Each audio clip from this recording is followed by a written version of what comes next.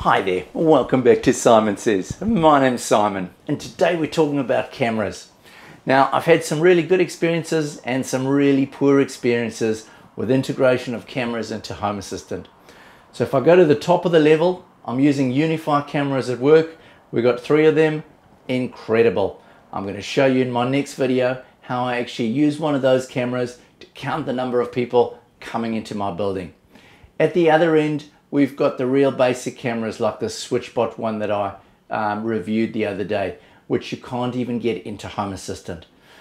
And then there's a sweet spot somewhere in the middle of those 2 cameras. And that's what I'm going to talk to you about today, which is this Reolink camera. So we're going to talk about this camera. I'm going to show you a bit about it, what I like about it, and some of the challenges I've had with the Home Assistant integration.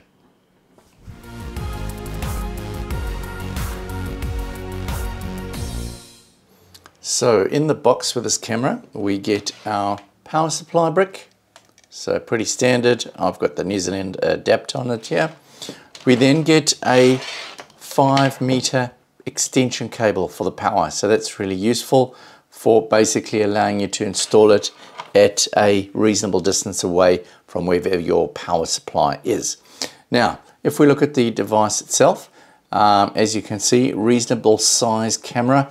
And it has been really nicely designed. It feels quite heavy and it feels like really good quality.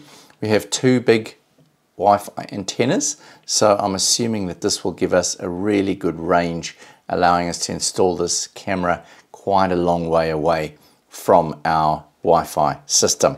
Along with that, we have a mounting bracket, so that can be mounted against the wall and adjusted. And then if we look at these cables over here, we have our Ethernet, so it can be run with power over Ethernet, or we've got our power supply, and then we've got this, which is our reset button. So if we look at the camera, looking over there, it's got a whole lot of infrared LEDs for the nighttime vision, and it's got a little bit of a shade there for stopping the sun affecting it too much. Really nice quality camera, once again, as I say, made out of metal and feels really good. At the back here, we've got our SD card, so we can open that up and put a SD card in there for storage within the camera. So yeah, this is IP67, I think it is rated, so it is full outdoor weather rated and can even withstand if you're getting sprays of water from when you're cleaning the house, etc.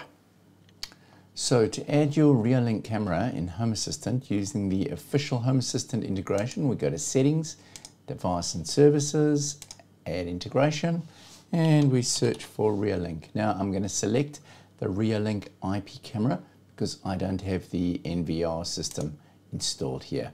So the host, this is my local IP address for the camera, 192.168.178.129, and the way that I found that was I just went over to my app and I selected the camera and the network settings, and I found the IP address there.